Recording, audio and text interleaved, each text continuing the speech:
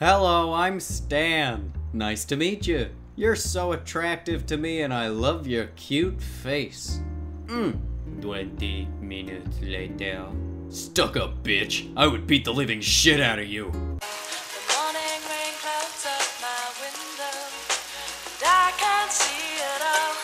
How come an unfunny nincompoop like you, if this is you, matches with a beautiful girl on Tinder, yet I don't? Because I'm also beautiful. Probably. The females only care about looks.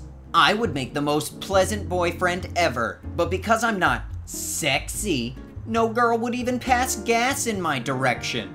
Based on your post history, you seem a little creepy, bud. It's probably related. Haha.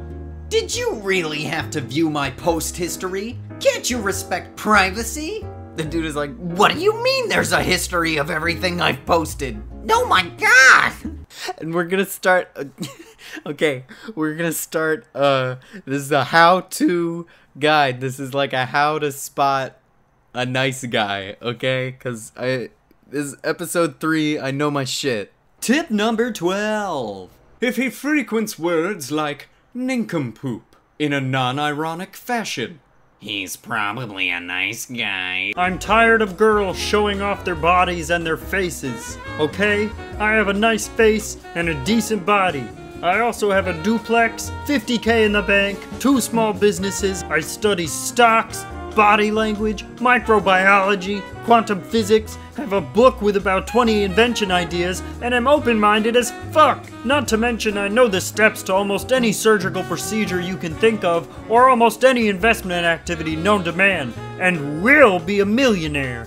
Where's your selfie again?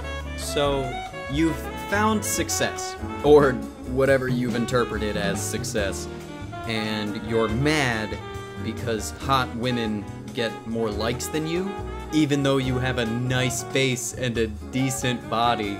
I don't know about any of that. What I do know is that you have a nice sweater vest and a decent fedora. Also, how does hitting on girls play out in this guy's head? Just, hey, name any medical procedure. Hey, bitch. Hey, yo, bitch, name a medical procedure. I'll tell you the steps. What night are you free? Not sure yet, but I'll keep you notified as we get to know each other better. Ah, I see how it is. The old meeting a guy off the internet is scary because he might actually be a nice guy scenario. Tip number 7. If he mentioned a nice guy, he is a nice guy. I treat you better than other guys, I promise. People tell me always that I'm a good guy. Very nice and polite.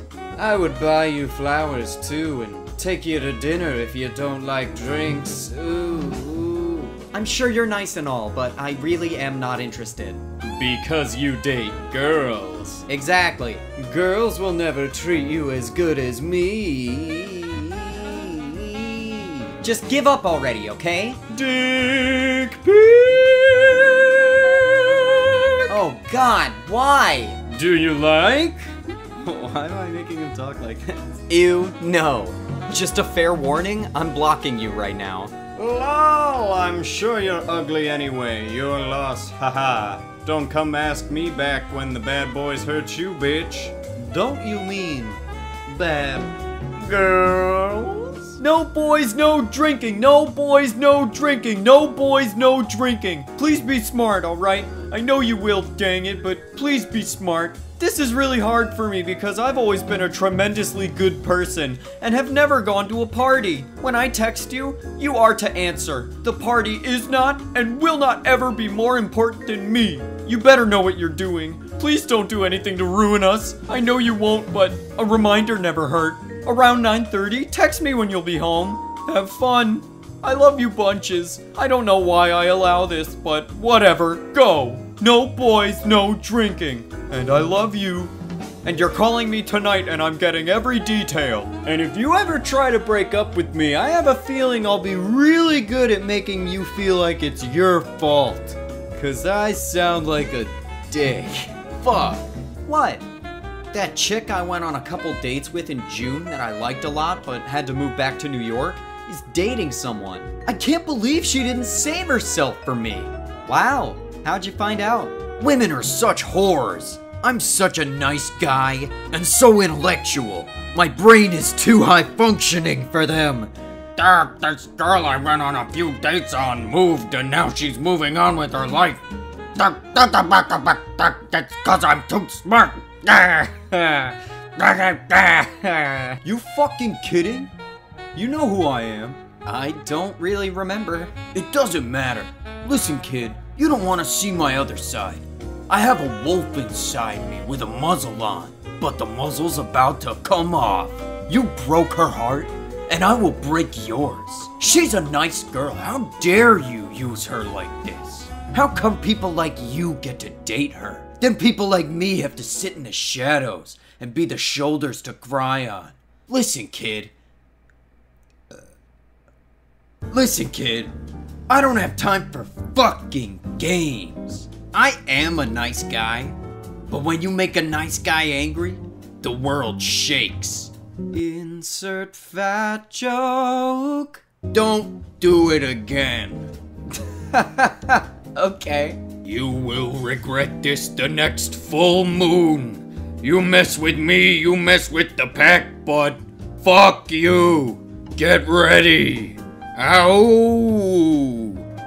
That's my wolf howl. Ow! Stop pushing good guys away because you're scared. Not all guys are bad guys. Aw, come on, this guy's not that bad. He just said something that accidentally sounded really rapey. Oh. Oh no. Oh, that's pretty bad. Let me make you feel better. Get you some roses and some chocolate. Give you a back rub. No thanks. I was just trying to be nice. I don't even know you, but thanks for being a mean person like everyone else in my life. Take it easy, bitch. All I said was no thanks.